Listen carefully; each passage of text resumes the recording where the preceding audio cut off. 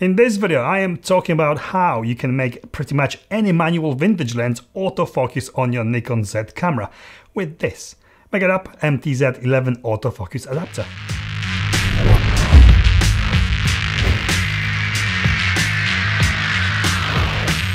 If you are here for the first time, my name is Pav, and on this channel I talk about all things photography and video, gear reviews, tutorials and more. If this is your thing, then please consider subscribing. I am a fan of vintage lenses. I keep buying them, usually cheap ones, to see what kind of character they have and use them frequently to get that vintage dreamlike look in photographs and videos.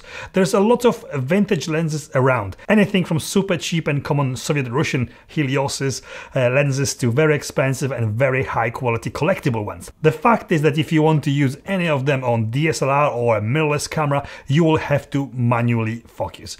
Not a problem as such, something that it is easy to get used to and master with the right technique, especially using a mirrorless camera where you can zoom in on an image to fine-tune that focus point. However, when taking a photo, it takes time to get right, and in my experience, my success rate of getting sharp photos is never that great, maybe 30–40%. That's how it is.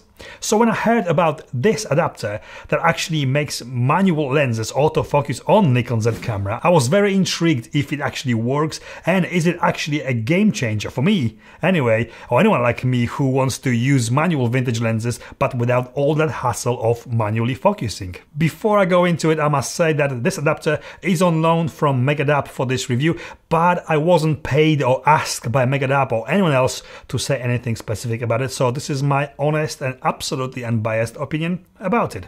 This is a Leica-M to Nikon Z adapter. Basically, if you have any of the Leica-M mount lenses, you can attach them to this directly and this to your Nikon Z camera. But most of Leica-M lenses, although very, very good, are not cheap and not as accessible as M42 mount lenses, for example, which I have a small collection of. Good thing is that you can adapt pretty much any lens mount to Leica-M and use in conjunction with this. I have been testing it with only M42 lenses with this M42 to Leica-M adapter. Great thing is that this Megadap adapter, even with additional adapter on top, is still fairly small on the camera, even with the lens. Adapter itself communicates with the camera and it contains a motor inside the bottom here, which moves a lens forward and backwards to achieve autofocus. Very simple. The whole device works straight out the box, but clever touch is that you can actually get accurate EXIF data onto your photos with. Well, kind of. Megadap provides a lens chart and required settings needed to set this up. To do the setup, you need to put the camera in aperture priority mode and dial corresponding to your lens's focal length aperture setting. So if you're using a 28mm lens, you put the camera in aperture priority mode, dial f18 on the camera as the chart suggests, and take a blank photo. Switch the camera off and on again, and now every photo taken with an adapter and attached 28mm lens will have 28mm information recorded in EXIF data. You can't control the aperture of the lens from the camera, but if you use lens wide open, opened manually of course, and you dial f2 on your camera, f2 will also record into EXIF data together with whatever shutter speed you were shooting at. It doesn't seem like an important thing, but you get literally nothing adapting any vintage manual lenses with a standard adapter. And if you change lenses or aperture settings and you want to know at what settings your photos were taken at a later date, with this adapter you can. So the main question, the most important question is, does it work? Yes, it does. You can't expect Nikon S lens autofocus performance, but as autofocus goes, it really does work. First thing you notice is that the adapter is quite loud. It does buzz and crunch a lot, but it does have to work hard in moving the lens forward and backwards, and it's all mechanical. The face and eye tracking works very well, but sometimes it helps to pre-focus manually a little bit to get it going a little bit quicker, especially if you use it with longer lenses like 135mm or even longer. The focus travel from something close to you to infinity will be quite long and the adapter will struggle to move the lens this much.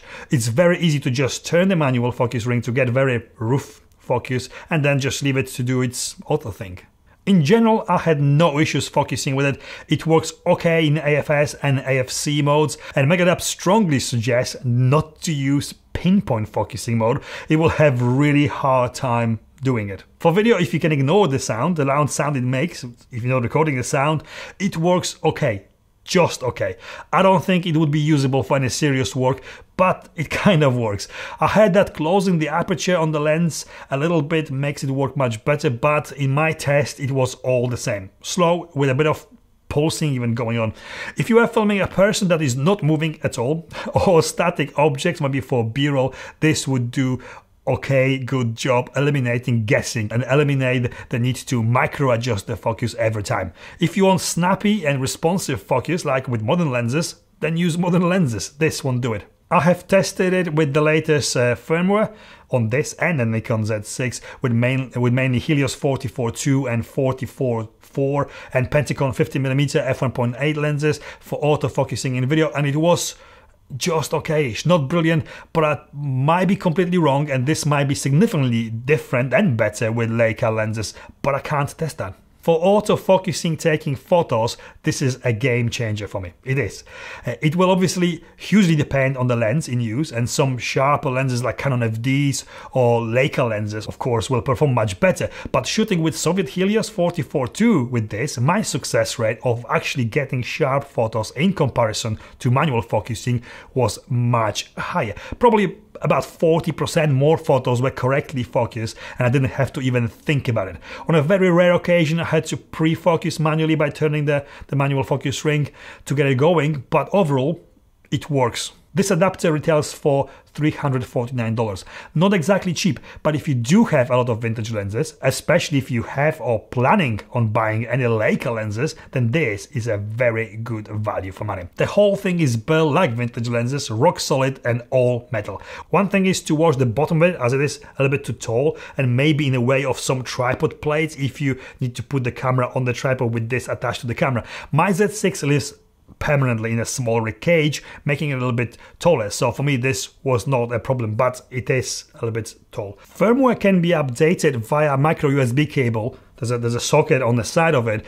However, I had to try several cables before I found one that actually fits in properly in this socket. I guess if that was the first cable that I've tried, I would even be talking about this now. But if you don't see the adapter on your computer, it shows like a memory stick or a hard drive. If you don't see it, it's most likely due to the cable not fitting in properly. Try a different cable. Conclusion. This is a very neat little device. I do like the look vintage lenses deliver, but I don't use them often enough because of the manual focusing. Especially if taking a camera for a walkabout, I keep stopping too much and for too long to take a photo, so I have been told. This speeds up the process significantly and delivers much higher sharpness success rate than doing it manually. Shooting portrait is quicker and you can concentrate more on composition and lighting than making sure that the eye is sharp. The adapter takes care of that. The device works well for photography, but you can't expect snappy and as accurate results as from native Nikon lenses. But it does work and makes manual lenses autofocus. For video, I'd stick with manual focus. This might be better with some lenses than those I have tested it with, and maybe it will get better with future firmware update of this, but for now, it is just flaky. Overall, I really want one just to give out of my vintage lenses new lease of life. And this is it from me. I hope you liked this video. If you did, please give me the thumbs up. If you like this kind of content, cameras, lenses, photography, video tutorials, then please consider subscribing. Support the channel, buy me a coffee, and thank you for watching. See you next time. The fact is that if you want to use any of them, any manual, and now every photo taken with for video, if you can ignore the loud sound too tall for Z6, Shmush, shmush. Shmush, shmush, shmush. Right, we have done it. So now we're gonna shoot the thumbnail.